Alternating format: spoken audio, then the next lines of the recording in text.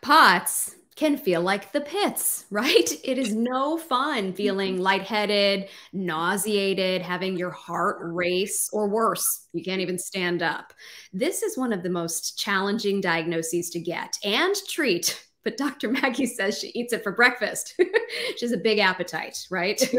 And she is here to tell you something that your conventional doctor definitely won't. Apparently, I eat a lot of breakfast. Yes, POTS.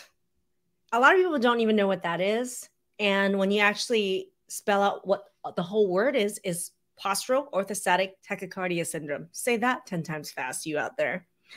Now, not only do a lot of people don't know what it is, but a lot of people don't even know what is the root cause of it. Newsflash, it's related to autoimmunity. So today, let's crack the case.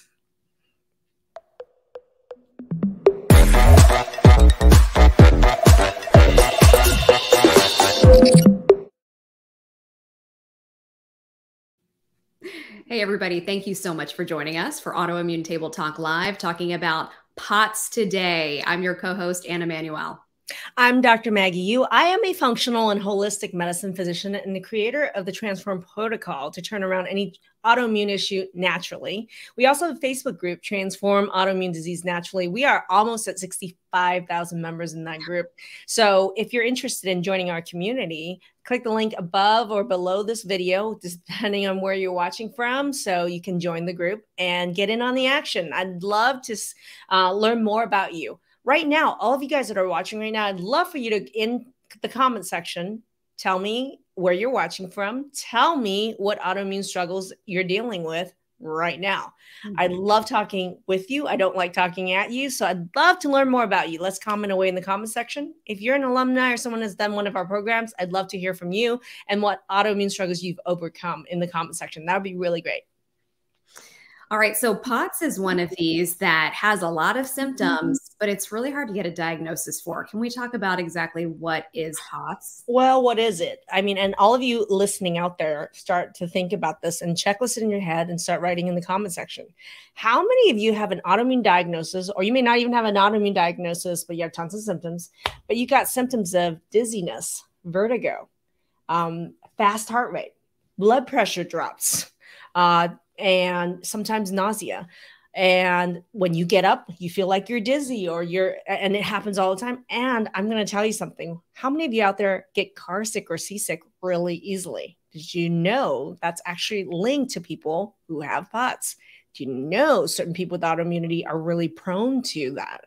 And that it's linked for your predisposition or your likelihood for having POTS. That is fascinating. You don't hear that anywhere. I don't think you can repeat that enough. Car sickness could be a warning sign or a symptom of POTS. That is correct. And we will go into it. But I want to know right now in the audience, how many people, based on the list of symptoms that I've talked about, already know that you have some of those symptoms, already have been trying to tell your doctors you've had those symptoms. And how many of you now are, for the first time, light bulb moments like, oh my God, it's linked to my other issues with autoimmunity. Yeah, it is. And that's the problem. How many people, in my experience, at least 40 to 50% of people with any autoimmune disease can have one or many of these symptoms I just discussed. And yet few, if any of them, ever really get a diagnosis of POTS, postural orthostatic tachycardia syndrome. Notice in the name, they specifically are referring to orthostatic means blood pressure changes when you change position. Tachycardia means fast heart rate. So there is a definition for what fulfills clinically for this diagnosis. But yet, how many of you have symptoms that are the exact symptoms I talk about? And you may not have the blood pressure drop, or you may not have the positional dizziness all the time and only sometimes. That doesn't neatly fit into that diagnostic criteria, but you still have tons of symptoms. And so getting a diagnosis can be really difficult because there's a clinical criteria for it. And there's specific types of testing that can be done. Guess where? At a cardiology office. And is that the right spot for that? Hell no. This is the big problem, man, is a lot in our conventional regular doctor world. Regular doctors frequently dismiss these symptoms. How many of you have talked to your regular doctor and had those dismissed? Right. Secondly, right? And secondly, how many of you have tried to go to the doctor and then you get immediately referred to a cardiologist, a heart doctor? Again, I mentioned this is autoimmune related. What does a heart doctor know about autoimmunity? Not very much. Zilch. So it's just, oh, you got this heart issue. And there's no understanding that the causes of this is actually from the autoimmunity, right? Mm-hmm. So as a result, people go to the cardiologist. They may get a workup, they may not. If they do get a workup, it'll be the tilt table test. And we'll even talk about that. But sometimes people lack access to the cardiologist to get the test done. Sometimes the test isn't even done properly. And number three, many people, even if they do the test, may be partially positive, but not fully positive to qualify for the diagnosis. And yet you really do have this problem. You really have these symptoms, and you are really shit out of luck. Because I'm wondering, even if you are, let's say, lucky enough to get the diagnosis after dealing with all these symptoms, is there any kind of an effective treatment? No. And that's the thing, is because they're not treating what's causing it. Like the cardiologist has no clue this is related to your autoimmunity. Yet, I mean, people are filling the comments with how they are having these symptoms. And I'd love how many of you out there have gone through this diagnostic rigmarole trying to get a diagnosis and have fallen into one of these like abyss that I talk about, where you don't really have the diagnosis, or you can't get the diagnosis, or you can't see the cardiologist. How many of you are in that boat? And yet your life is so severely affected. Something's got to be done. And how many of you have been told that you're crazy for Cocoa Puffs, you're having anxiety attacks, you need an antidepressant? I mean, it can be really serious. Somebody said they fell down and broke their leg because they're passing out when they stand up. I mean, well, and Lynn's comment is really key here, because she has the diagnosis and she's still freaking passing out and breaking her leg. So it goes to, even when you get the diagnosis, get what the treatment is: cardiology drugs. Which the most common treatment is what we call a beta blocker, which is designed to slow down the fast heart rate, the tachycardia. But guess what it also does? Something to your blood pressure? Lowers your blood pressure. Wouldn't lowering your blood pressure make these symptoms worse? It would feel that way. And there are some other treatments where people are like, oh, eat more salt, eat more salt, eat more salt. Or they're prescribed a drug like mineral corticoids designed to raise more salt in your body or something, just to increase that blood pressure. But the problem is, when you eat a lot of salt or you take a lot of mineral corticoids, you can swell up like a balloon. It's not a long-term solution to be eating a packet of salt every day or something. I mean, it's ridiculous, right? But what's really causing the problem? And the answer is not going to be going to see the cardiologist or the cardiology drugs are going to prescribe you. It's not going to help you. I know this mother says, whoa, there she is. Right. She has to eat salt to keep her blood pressure up, but she's getting so dizzy still. Clearly, it's not helping. Right. Yeah. Try giving 2 teaspoons of salt to your kid every single day. Is that a good solution? And if it worked, maybe, but it's not working. And that's the frustration. How many of you have received treatment, quote unquote, for POTS, and it's not working? That's the problem here. I'd love to hear from you in the comment section. Because it seems to me that you're just trying to treat symptoms here that are also then creating other problems, and you're not dealing with root cause. Well, and the thing is, the way we've designed the kind of doctors you go to is the problem. We have in the regular doctor world, you got a problem. There's a specific specialist you should go to, and they're the specialist in this little narrow area. That's supposed to be your solution. Mm-hmm. Now, think about all the different types of doctors that people with POTS get sent to. Because number one is, most commonly we say the cardiologist, right? But some people will be like, oh, cardiology says is negative, but I'm sitting here with Hashimoto's and rheumatoid arthritis. I'm going to go talk to my rheumatologist about this. Your rheumatologist, all they care is about your joints and whether they're going to prescribe you Humira, Plaquenil or not. They don't give a rat's ass about the fact that you're dizzy and fainting when the cardiologist said there's nothing wrong. Right now, you're cuckoo for Cocoa Puffs category. Or number three, you're dizzy, right? And then you go get to see the ear, nose, and throat doctor. The ear, nose, and throat doctor, they do all these examinations, ear, nose, and throat, and they say, oh, nothing looks wrong. Well, it's not coming from your ear, nose, and throat. So then, oh, you get sent back to primary care doctor, and then you get sent to the psychiatrist who's like, oh, yeah, all those doctors said there's nothing wrong with you. Let's get you some antipsychotics. So now you've seen 4 specialists. You're very frustrated, and you're not getting any closer to feeling better. That is correct. And then people say, well, I'm desperate. And now I'm going to go to Johns Hopkins and Mayo Clinic because they have a POTS clinic and we could get all this and all that. Well, okay, 10, 20, 30, $40,000 later, traveling over there, getting the $1 million workup. You may or may not qualify for the diagnosis. Let's say they're like, aha, after that, you got diagnosed with POTS. Oh, let's put you on these cardiology meds. Mm. They come to us after going through all these doctors, Mayo, Johns Hopkins, and then after that 10 years, $10,000, $100,000, and 10 years of disability and all this suffering, they then come to me and only to find out it's none of those problems. It's an autoimmune issue that is solvable, and I can eat it for breakfast. With your big appetite. No, but it's true. And so many people are coming to you and saying, Mayo couldn't help me. Johns Hopkins couldn't help me. And they feel like if that place can't help me, who can?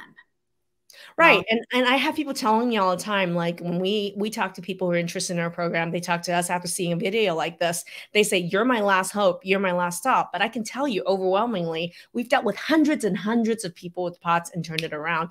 And when we interview, and we have case studies up the wazoo of people with POTS and all sorts of other autoimmune issues that for me are very easy to solve, right? And the predominant thing they say about this is, I wish I had found you earlier. I wish you were my first stop and not my last stop. And so that's why I love the fact that we're doing this video, because how many of you are going to go making me the last stop when it can be your first stop is what I'm saying. And I love this format where we can talk about this and educate you about this, because what you're going to hear today and underlying causes and how I deal with POTS is things you have never heard anywhere else. No one is treating POTS this way as an autoimmune issue with underlying root causes. Because I'm curious, I'm seeing so many people comment, Dr. Maggie, how common would you say this issue is of having POTS and all these symptoms? So in the literature, if you look at it, if you look in the conventional medical world, it's apparently a really rare, super rare autoimmune, non-autoimmune, super rare disorder affecting very small percentage of the population. Well, really? Because here's the thing, if it was really that rare, how many of you wouldn't be commenting the hell out of this? This has been one of our most popular posts, one of our most popular lives. You guys have been commenting up the wazoo under our social media posts around this. This is a big problem. But if they don't know how to diagnose it and they don't know how to treat it, it doesn't really exist.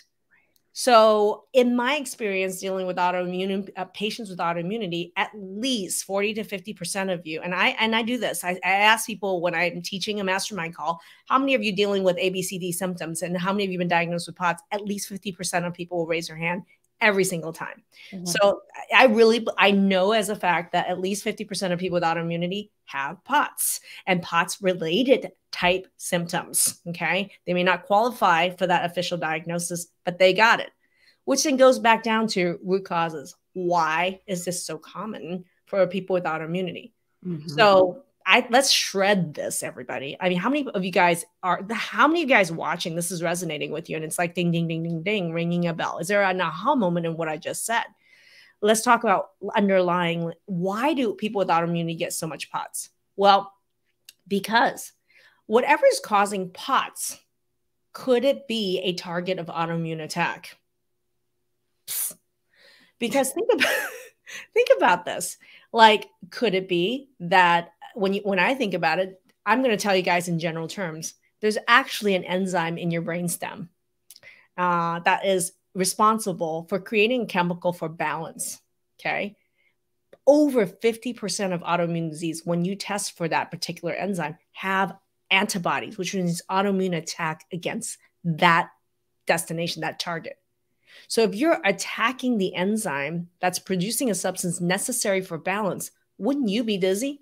Yes. And this goes back to perhaps what you were saying at the beginning about car sickness as well. So what they have found out is that one of the most common symptoms of people carrying this antibody is actually car sickness, being seasick all the time, right? And so I'm just going to tell you right now, all of you guys with POTS symptoms, all of you with autoimmunity, how many of you get really easily car sick? How many of your kids get easily car sick? You likely have this antibody, which means you are autoimmune attacking that enzyme that's causing this problem.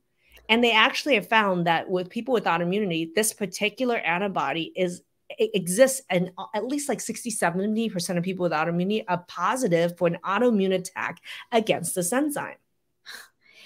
And so when I'm hearing this, and a lot of people at home are hearing this, and they're thinking, oh, well, should I go get tested for that? Well, I can tell you right now, at least 70% of you, if not more, is already positive. Right? So what if you get tested for this? You already know you have this problem because you got the symptoms. So for me, it's like, and I mean, so many people are just like, I'm going to go spend $1 million workup to get every antibody on the planet possibly tested on the planet. The issue is that you're going to, 70% of you are going to come back positive. The answer is still, so what? How are you going to end it? I am totally against a diagnostic merry-go-round, wasting more of your time, your resources. When you can just fix the problem. Correct. Because here's the thing, like there are multiple causes, but can there be an autoimmune attack against that enzyme? Yes. Can there be an autoimmune attack against some of the nerves that's innervating the inner ear? The inner ear is responsible for balance. Can that be a different mechanism that causes you to be dizzy or car sick all the time? That's also a mechanism. Can there be an autoimmune attack against your hormone making organs, like your adrenals, which is actually responsible for heart rate, blood pressure, metabolism? Can people have an autoimmune attack against hormone making organs like the adrenals, and people with really compromised adrenals don't have the ability to raise their blood pressure and adjust their blood pressure as a result of positional change, therefore they get symptoms? There's another mechanism.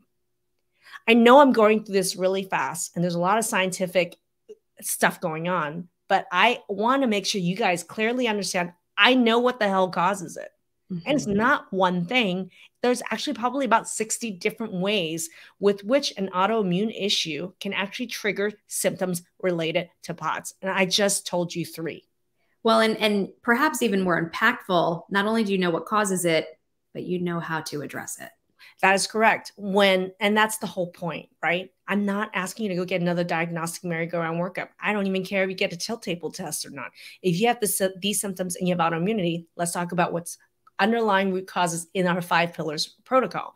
So when I think about the 5 pillars of transform, every single pillar has something that really addresses the underlying root causes of POTS, which brings me back to, this is why POTS is one of the easiest diagnoses in our program, or symptoms in our program, to turn around fast and early in the program, because the root causes of autoimmunity in our 5 pillars protocol addresses every root cause underlying POTS. Get the fork out. She's hungry for breakfast. Okay, let's bring on some case studies. Okay, so what I would love to do is, we have a recent graduate and someone who graduated our program almost 3 years ago, and they have had, I want to bring on case studies, real people, real journeys, real outcomes, to actually demonstrate what can happen and what are the underlying root causes. So let's bring Christina and Dana on. Welcome, you two. Hi, thanks for having us. Okay, everybody. Christina, I'd love for you to do a quick intro for the audience. Yeah, absolutely. Well, I've been dealing with autoimmune issues for going on 35 years now. I was diagnosed with lupus when I was 16, and then from there, I've just kind of accumulated more diagnoses. I was diagnosed with Sjogren's syndrome, and then about 2015, I started experiencing problems with swallowing, then just severe stomach cramping whenever I ate. And was eventually in 2016 diagnosed with gastroparesis, partial paralysis of the stomach. And it was recommended that I go on a low fiber, low fat diet. My background is, I'm a lactation consultant, but I also have a degree as a health educator. And I just knew from my professional experience and my background education that didn't sound like a healthy diet. So from 2016 into 2017, I was trying to, manage my diet in a way that I wouldn't be in pain all the time. But so the diet was basically just simple carbs, and I was just feeling worse and worse. I was losing weight. I felt like crap. And I kept asking the doctors, like, surely, like, I must have some nutritional deficiencies here, because this is not a healthy way to eat. And they'd say, oh, go drink an Ensure. I was trying all kinds of elimination diets and trying to figure out what were my food triggers. And I was starting to have the dizzy spells. I had always had headaches with my autoimmune issues, but the headaches were getting worse. Any kind of physical activity, my head would be pounding. Mm. So think about this, guys. I mean, Christina is a healthcare is a healthcare professional, and number two, she could not get a diagnosis in her area. She couldn't get a tilt table test, so she got the blanket term, what we call dysautonomia, which is another term for really POTS related symptoms. So how many of you out there have dysautonomia and realize this is related to POTS? If anything, it's just another name for it. So we're going to dig in more with Christina's journey, but she's 3 years graduate out of her program. So, has it been 4 years, girl? 4.5. Okay, we're going to get into your 4.5 years. So there's a whole, are you going to get better? And then is it sustainable? Can't wait to answer that. Dana, I'd love for you to introduce yourself, our recent graduate. Yes, I graduated from the program 3 months ago, and definitely have been loving the results.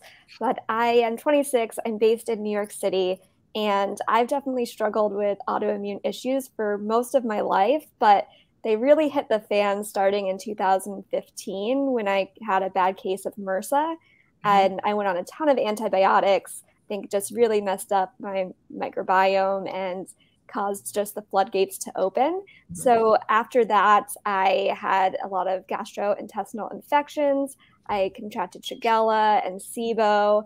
I was on the FODMAP diet for over a year trying to get that cleaned up, which was definitely not the decision I should have been going with. Poor advice on that front. But I, from there, just got severe brain fog. My menstrual cycle stopped for over a year. Yep. And I used to be a really high achieving student. Luckily, I had finished school at this time, but I just felt like I couldn't say my ABCs. That just felt like my brain escaped from me. Right. And I went to a ton of different doctors saying like I'm having dizziness spells, headaches. It's hard for me to get up in the morning in particular. And I just got put on antidepressants and anti-anxiety meds. And I knew that that wasn't the answer. And I kept pushing. And I finally found this wonderful doctor based in New York who's a neurologist and focuses on autoimmunity as well. And I went in and he did do a tilt table test and diagnosed me with POTS. And at the same time did some nerve conduction tests and a few other things and diagnosed me with CIDP, which is chronic inflammatory demyelinating polyneuropathy, which means that my immune system is attacking the myelin sheath around my nerves. Yeah, so that's what was causing a lot of tingling and pain, mostly in my extremities. And if you don't address that over time, it really affects your mobility. So you have nerves in your inner ear too, Dana. Yeah, they're everywhere. Right. So it's like CIDP, like neuropathy. All of you guys with neuropathies, it could possibly be related to an autoimmune attack against the nerves in your inner ears. And the answer is winner, winner, chicken dinner. Yes, absolutely. Sure. So there's a total lack of understanding for that. And I bet you your CIDP doctor had no idea that it was even linked to your POTS. Right. I don't think he did. I'm sure he thought them semi-separate. Right. They're not separate. And we actually have specialists who are very narrow in their scope, treating these problems as if they're separate, unrelated problems, adding more and more drugs to you, along with the psychiatry drugs that they were loading you up on from that specialist. Correct? Oh, yes.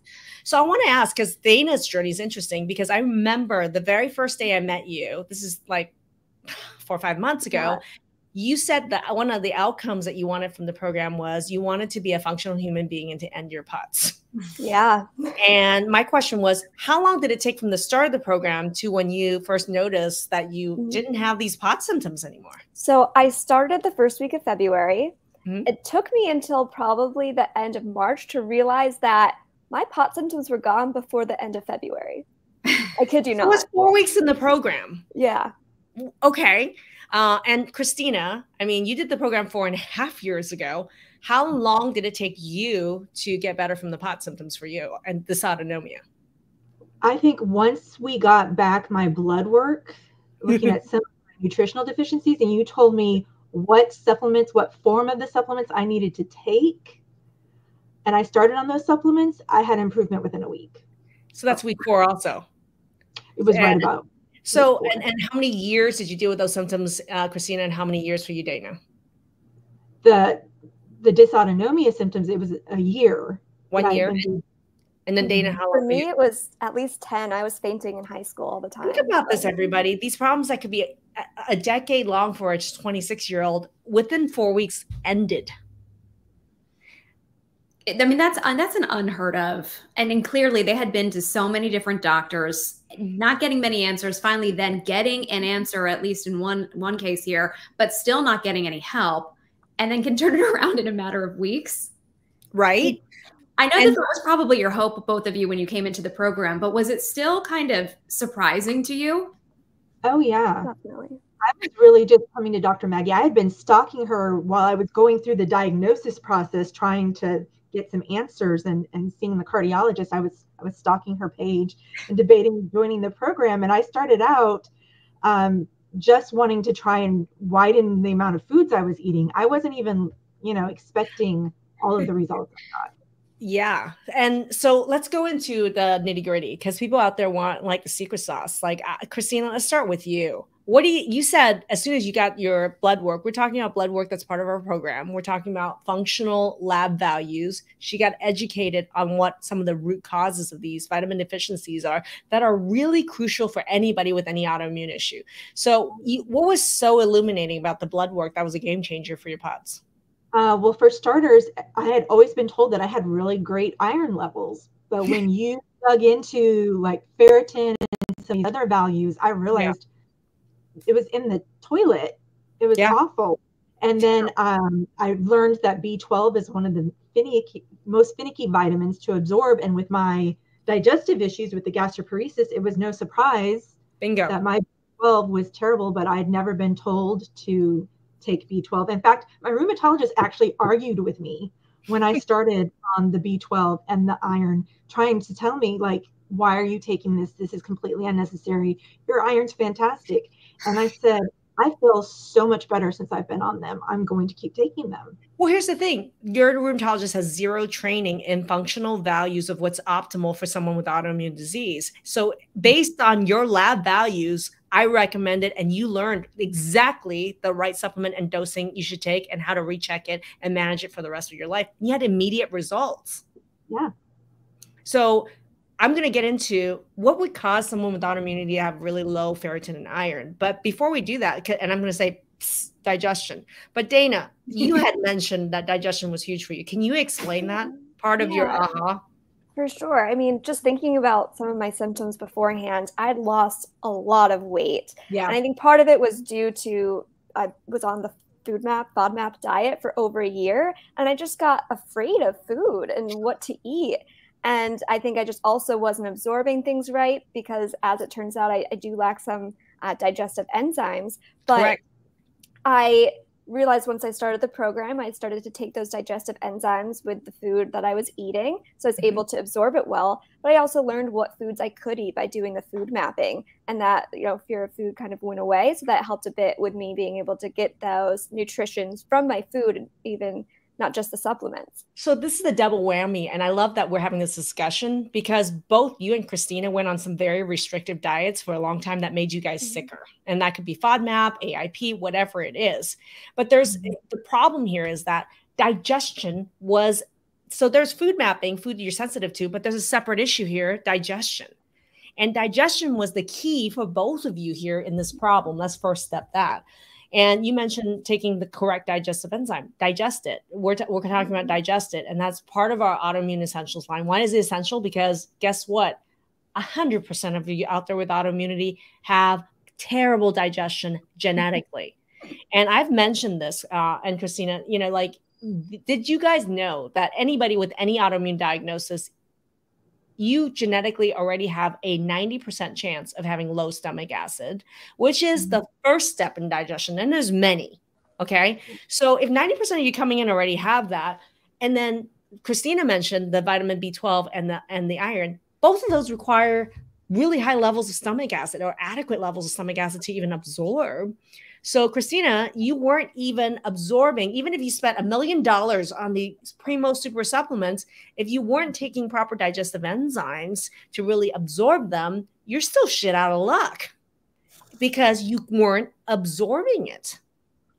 And Dana's case, she's sitting here doing a FODMAPs diet, really limited elimination diet that already really decreased the amount of diversity in her diet and phytonutrients in it. And then she discovered during the program, what digestive issue did you have? I mean, so many, but for me, it's low stomach acid, but also lacking elastase. Right. So that's a pancreatic enzyme. So God, how important was this? Because here's the thing. Dana could do all the FODMAP diet she want, but without the understanding of that digestive issue and starting to take Digested and learning about this herself, there was no solution in that. She was only going to get sicker and sicker because she couldn't even absorb the food that she was eating. That was already really vitamin deficient. Now, on Christina's side of this, she also had gastroparesis and was losing weight, which means that the bowels didn't move very well. Now, if you don't digest your food in the first place, right, and you got these food that's undigested, full of allergens as well, we didn't even talk about food mapping next. How is this? Your body's fighting a war with that food. How are you supposed to move that food or even absorb anything from it? It's like a rock sitting in your stomach. These are underlying causes. And yet their doctors aren't bringing this up at all. I mean, they're going to specialists as well. And I assume you guys didn't hear anything about digestive problems to this degree from your specialists. No, they just offer. There is zero training on digestion within the conventional doctor world and even the functional world. I can tell you right now, many of you seeing functional doctors or naturopaths, are they telling you digestion is the holy grail in your autoimmunity or your POTS? No, I'm the only one. I know that. But this is why POTS can be very easily solvable when you actually take the time to educate people about this. And you guys, there's a lot of training in the program around this and troubleshooting exactly what is your problem. Because Christina might have gastroparesis and low stomach acid, but Dana may have low pancreatic enzymes like elastase. Somebody else may not have a gallbladder and have a fat digestion problem. All of these severely impact on your ability to absorb and digest your food, your water, your nutrients. That's crucial in calming down the autoimmune attack. So digestion is really big. Now, Dana mentioned food mapping. What about being allergic to certain foods or intolerant of certain foods? Christina, that was huge for you. Really huge. What did you learn in the food mapping process? I mean, that's what you really stalked me for. And you thought, everything's going to be just on food mapping. Right. What happened as a result of your food mapping? The two biggies on my food mapping was I was intolerant of all things wheat and all things dairy. And a borderline eggs. That was something that was also unique. Like I realized I don't have to totally eliminate eggs, but I gotta kind of limit how many I eat. It wasn't a complete intolerance to the eggs. And I would have never figured that out with doing a food diary. I would have never, or, elimination diets. I would have never. A lot of these elimination diets sometimes even make people sicker because you might be on an elimination diet that doesn't eliminate the eggs. And then you eat more eggs because you've eliminated all these other foods and then you end up getting sicker. How many people out there have done that? Oh, yeah. Right? I did that. Right? So many times, I'm just telling you guys, I mean, I would love to do at some point a live on the shocking truth that people discover in food mapping. I had someone just this week on the mastermind call. They thought they were doing the right thing all these years and they were gluten-free and they were putting bananas, pineapple, eggs, banana, pineapple, and almond milk in their smoothie. And those were the three things they had the most problems with. And that was in none of the elimination diets. And it was like, God, it's and I said, would there have been any other way for you to have figured it out than doing this unique food mapping process, which is the blood test we do and all the training around digestion, removal, reintroduction that we do is the whole process, food mapping. We're the only one on the planet doing food mapping. But within a couple of weeks, you had exact data telling you, oh my God, this was what was causing my problem the whole time. I didn't even need to be on FODMAP for a year. I didn't need to waste a year losing 20, 30 pounds on this elimination or that elimination diet. In fact, that diet was making me even more sick. And I'm curious too, we're talking about digestion. How does blood sugar play into all of this?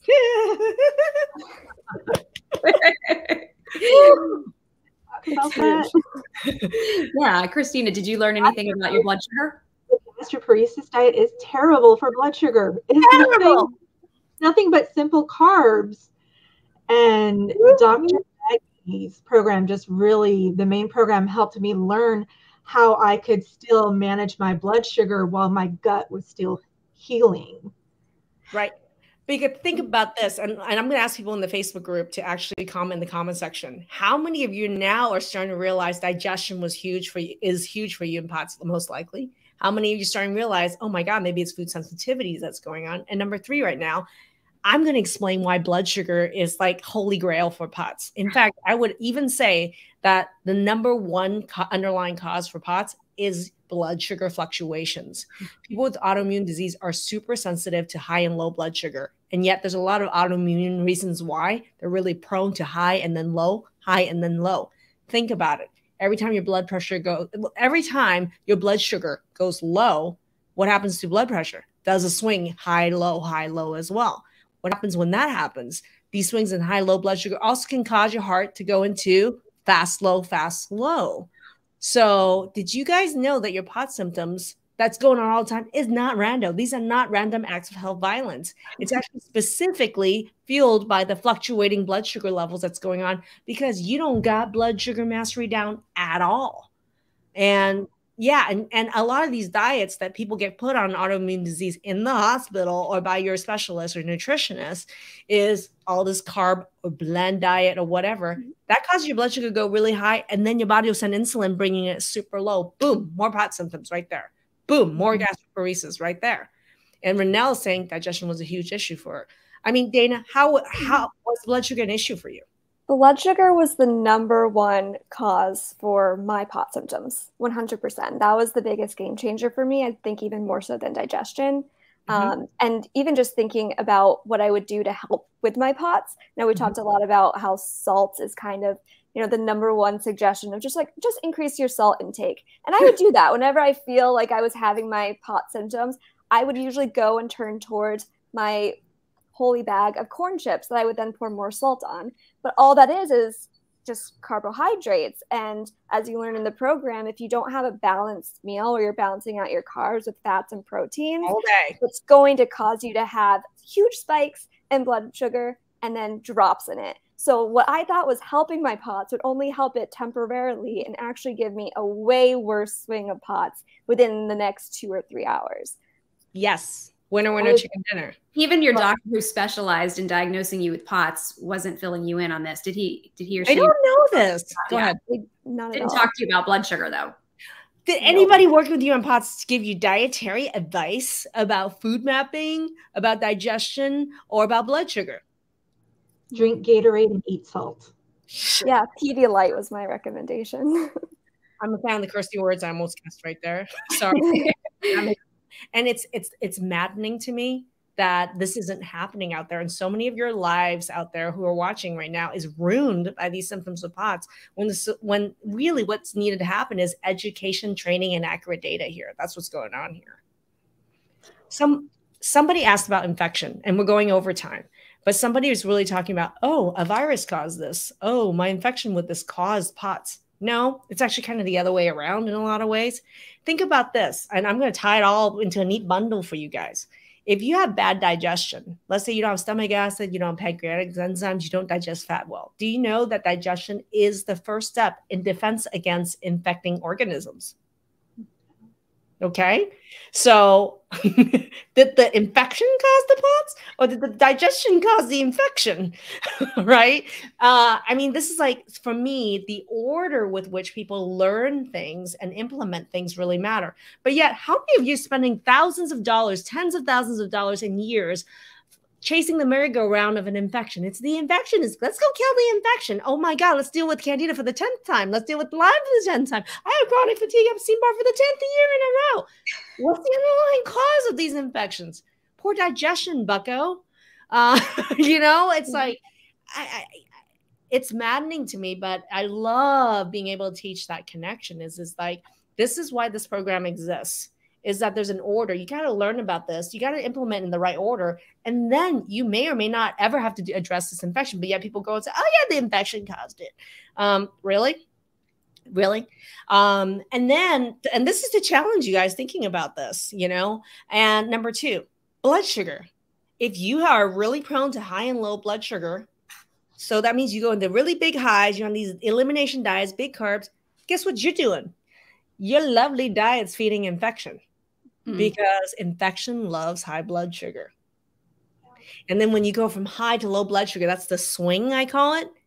That swing from high to low or low to high triggers your immune system to fire more autoimmune attack against every target.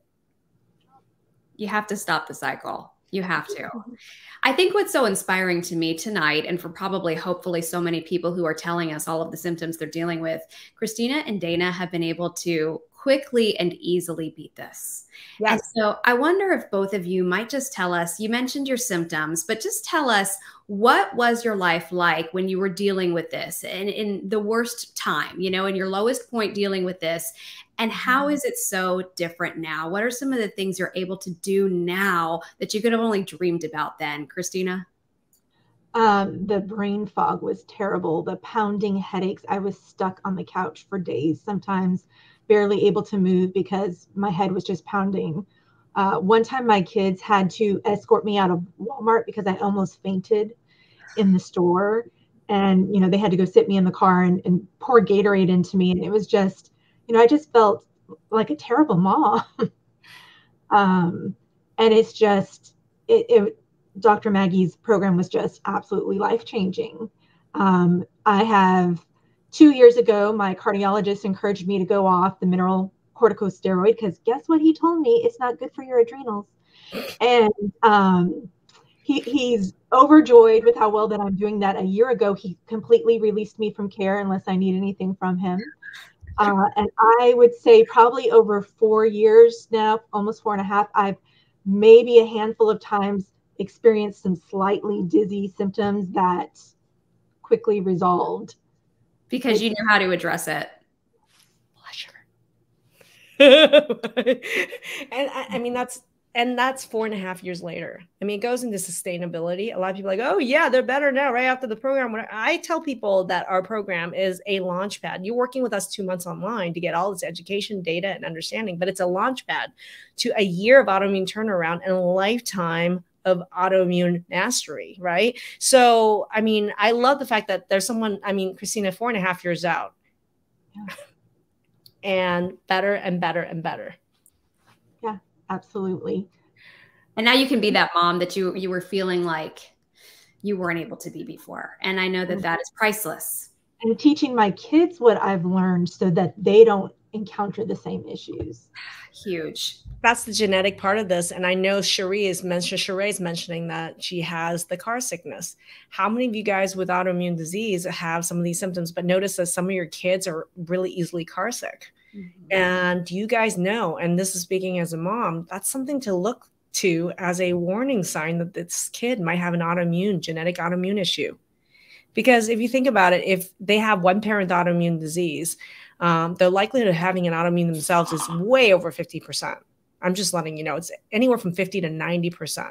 Okay. I'm just letting you guys know. So you guys are learning not just to help yourself, but you guys are seeing this manifest in your children and yourself. Car sickness is a sign of early symptom of having an autoimmune attack. Again, some of these nerves, some of the blood sugar issues, all this, these are early signs that you don't want to miss. All right. And Dana, we're talking about kids. You were having problems when you were a kid. Oh, yeah. So talk to us about what life was like then versus now. It's just such a huge change. I mean, I think of even just the year before I started Dr. Maggie's program, I went to the ER 3 times for extreme headaches and extremely high heart rate. Yeah. And, you know, since then, I haven't had an episode like that. And you just having that fear removed from you is so great, because oftentimes I felt so dependent on others, and I felt a burden onto my friends or family for having to, you know, take me along to the ER, or to be like, okay, we're not going to go through with our plan today because Dana has to lay in bed. And it just made me lose a lot of luster for life.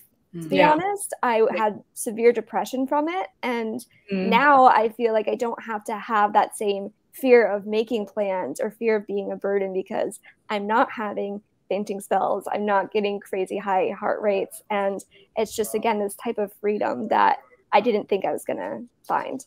You know, Dana's selling herself short, because I want you guys to know that it's not just that it's not that you just felt like you were a burden on others. I mean, not everyone has supportive people around them that says, oh, you're going to go through this program. Great. I mean, she didn't necessarily have the support of the people around her to say, oh, yes, you should do this program. In fact, it was like, really? You're going to do something like that? It's crazy to me. Like, why am I the last stop? Why is this program the last stop? Why aren't people getting educated under, watching this video? Why aren't people sharing this video with somebody that they know is suffering from autoimmune issues or POTS, and looking at the science behind exactly what it is that we do? And why don't all of us have somebody, and you might have somebody that's supporting you and your search for answers, right? But I love the fact that Dana self-advocated for herself. This is the piece I think you're selling yourself short. She said, I'm going to move hell or high water, and I'm going to do this. And you made it happen, 26-year-old. Thank you. Yeah. And I mean, I just recommend to anybody else out there to kind of take the reins on your health and don't wait to get it done. I thought, oh, maybe I'll wait a year or two. I'll save up some more money to be able to comfortably afford the program. But I'm like, I'm not going to live another year with these symptoms. I want my life back now. What's the year of your life worth? Exactly. What is another 3 ER visits going to cost you? Right. Right. Right. I love that. So many people, are expressing that they're dealing with this. So again, it's great to hear from you, Dana, to say, don't wait. Christina, do you have anything to say to anybody who might have been in the same spot that you were at 4.5 years ago? It's so worth it. I mean, 6 years ago, I couldn't imagine. I really felt really hopeless and thought I was really worried I was going to end up bedridden and not able to take care of my kids. And now it's a whole new life. I'm really, thank you for you two for sharing this. And Christina, just full circle moment is knowing you as I've known you the last 4.5 years, I can't imagine you laying in bed hopeless and debilitated, worried that you're going to be dependent on everybody else the rest of your life, because you're one kick-ass girl boss. And I love the fact that your kids really, I remember seeing your kids in the mastermind call, helping out, and you were always posting pictures of the kids helping you with the food, all that. I mean, your family really jumped in and supported you with this. Yeah. And the blood sugar piece, they will remind me, like, I need a protein with this. I need to balance this. And it's been really good. My son just left for college.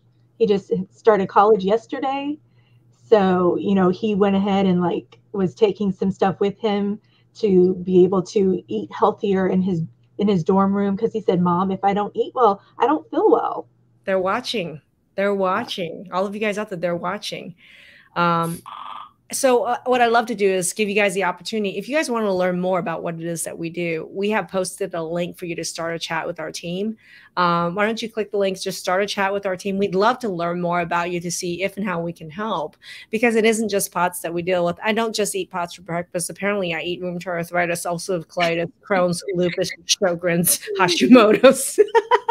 I eat a lot of breakfast apparently, but I love that. Thank you for the two of you, because I hope in the audience, you guys are getting really educated. You will never see another conversation like this that educated you about POTS, because nobody else knows this. So this is truly secret sauce coming from our two ninjas down here and two ninja rock stars down here. And I hope you guys are understanding that I think one of my superpowers, I see patterns where other people don't, and I love to teach it to make it really simple and easy to understand.